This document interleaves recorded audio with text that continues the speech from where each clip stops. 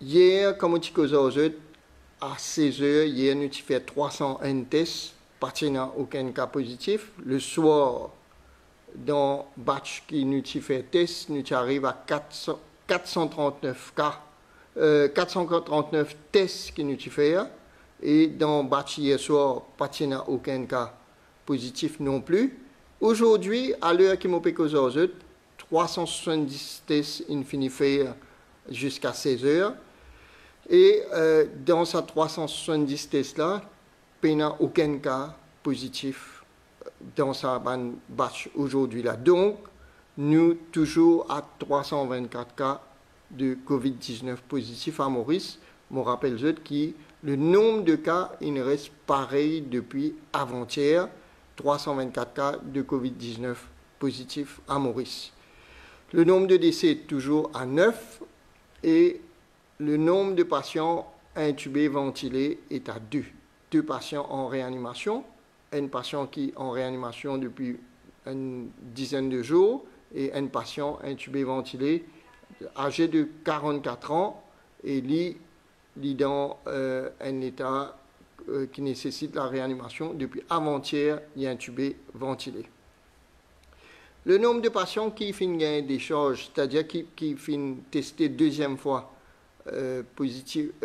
négatif pour le virus, qui nous considérait comme guéris, finit augmenté par 14 anti-exodis. Hier, nous avons 51 patients guéris. Aujourd'hui, nous avons 65 patients guéris, ce qui fait que le nombre de cas actifs est à 247. On rappelle qu'il y en a 3 patients qui finissent quitte Maurice, qui retournent dans le pays que je peux vivre. Donc, nous avons 247 cas actifs de COVID-19 à Maurice.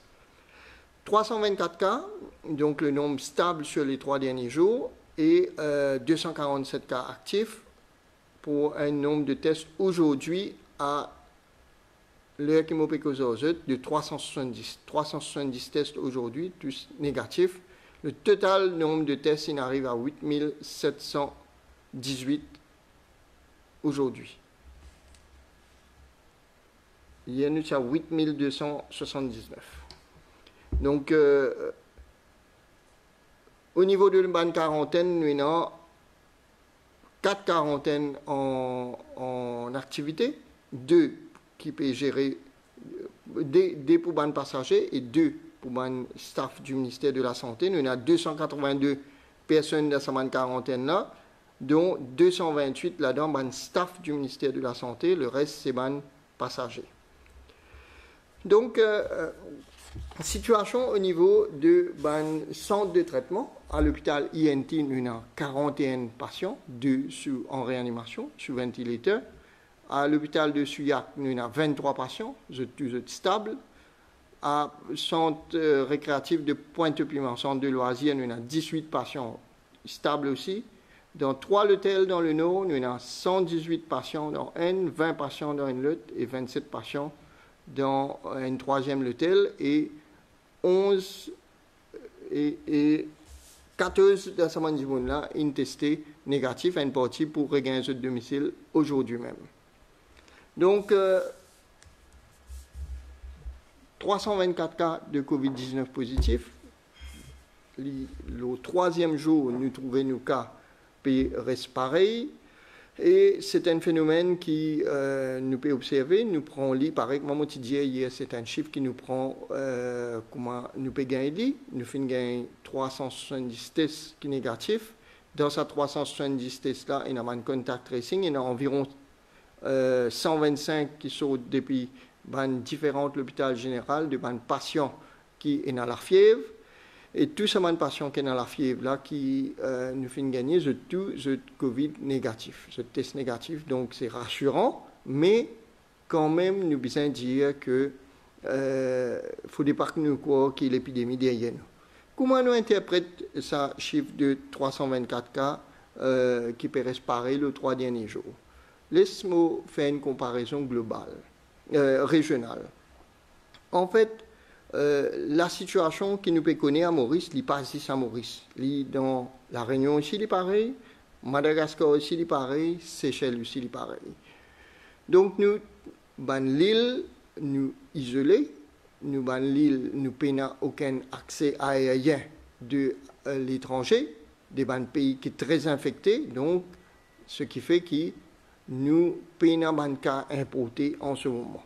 Ça, c'est un premier facteur. Deuxièmement, nous avons le confinement. Le confinement, comment nous pouvons appeler, c'est un confinement que nous prenons maximum précaution. Tout fermé, sauf les services essentiels et les commerces d'alimentation. Et comment nous pouvons observer, nous trouvons que les gens quand même observent le social distancing dans la plupart des cas. Ce qui fait que le virus peut gagner beaucoup de mal pour lui passer de un monde à un autre monde. Donc, sa configuration que nous pouvons trouver dans Maurice, là, nous pouvons trouver régional et au niveau de la Réunion, au niveau de Madagascar et Seychelles. Donc, nous sommes capables de dire que nous comprenons qu'il fait le nombre de cas pas peut augmenter. Mais ça ne veut pas dire que nous besoin créer victoire tout de suite. Nous avons une période de confinement. Le confinement pour durer, le couvre-feu pour durer jusqu'à le 4 mai. Nous besoin commencer à réfléchir au niveau de la situation sanitaire qui est capable pour arriver après. Parce que là, dans la situation actuelle, si la tendance continue, nous sommes capables de dire que le virus ne peut pas propager, mais c'est dans les jours à venir, dans les semaines à venir, c'est comme ça que nous vous connaissons la tendance, comment elle peut progresser. Donc, on peut dire que ne faudrait pas nous baisser les bras, pas oublier une consigne du gouvernement, respecter une mesure d'hygiène corporelle, respecter le social distancing et nous pouvons dans les jours à venir avec le nombre de tests qu'il nous peut faire, dans une fever clinique, dans un contact tracing. Et comme je disais, nous avons une attention spéciale pour ça d'autres quand une personne qui testé positif, le docteur de l'Ancien Toubro, côté un cas, et nous pouvons continuer, les officiers du ministère de la Santé peuvent continuer une attention spéciale là-bas. Ça jeune là placé en quarantaine et nous pouvons faire un suivi pour guetter que l'épidémie pas propagée à ce niveau-là.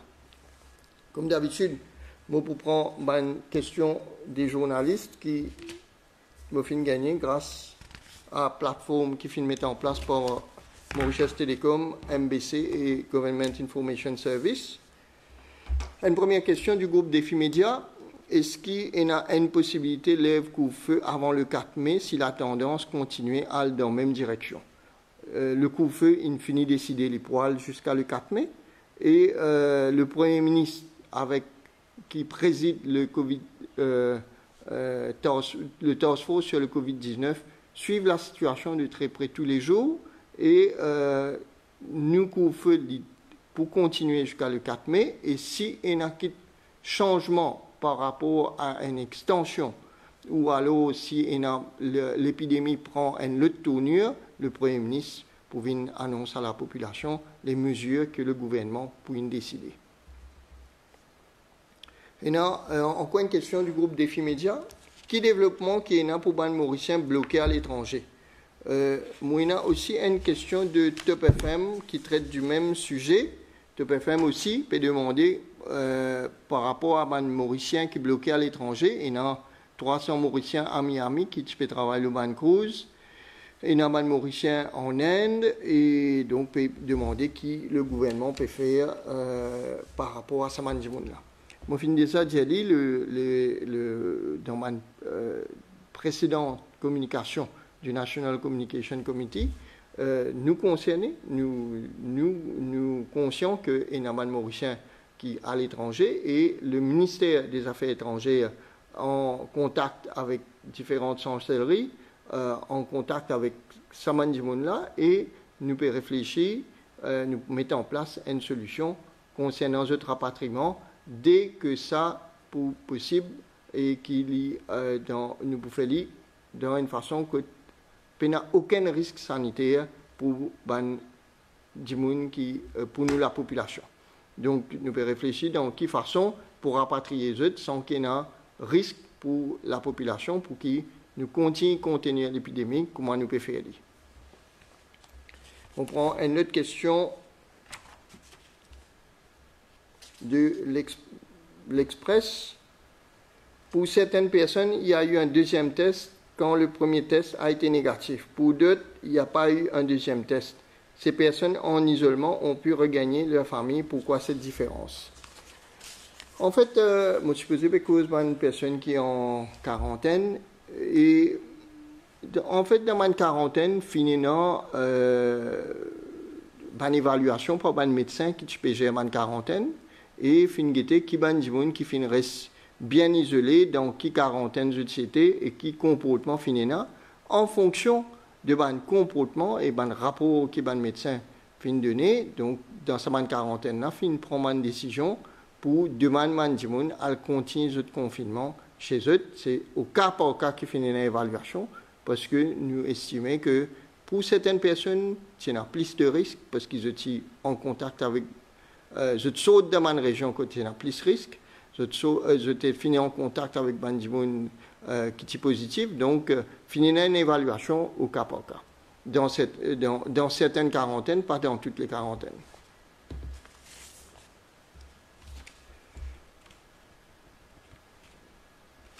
On prend une question de Sunday Times. L'appel lancé aux patients guéris du Covid-19 pour faire don de leur sang pour les besoins du traitement par plasma phérèse a-t-il été entendu? Si oui, combien de pintes a-t-on recueilli jusqu'ici?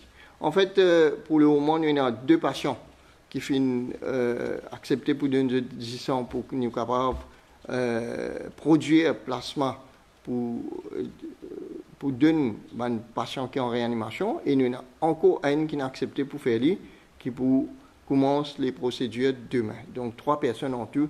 Jusqu'à maintenant, on rappelle qu'il y a 3 personnes sur 65 guéris. Et nous faisons un appel à réitérer l'appel qui m'a fait il y a quelques jours pour des gens qui finissent des choses, qui finissent guéris, prendre contact avec la banque du sang pour qu'ils soient capables de donner du sang, nous capables produire du plasma avec des anticorps pour donner des gens qui sont encore malades. On prend une question de IN News. Il y a un médecin et infirmier qui travaillent dans un flux clinique. L'hôpital finit consulter un patient qui, après test, finit confirmer qu'ils ont Covid positif. C'est un patient qui finit confirmer qu'ils ont Covid positif. Est-ce qu'il y a un personnel de santé là peut faire test Covid systématique aux autres? Effectivement, nous avons une politique que nous évaluer le degré de contact, de risque de une personne contact. On rappelle dire que pour une personne contact, c'est une personne qui ne reste plus de 15 minutes, à moins environ 1 mètre avec un monde qui est contaminé. Donc là aussi, il y a une procédure, il y a une évaluation qui fait, et bien sûr, tout bon personnel de santé qui a risque, nous pouvons dépister eux et nous pouvons donner les meilleurs traitements qui sont disponibles et nous pouvons isoler eux, bien sûr. Nous tenir à rassurer le personnel de santé et les familles aussi.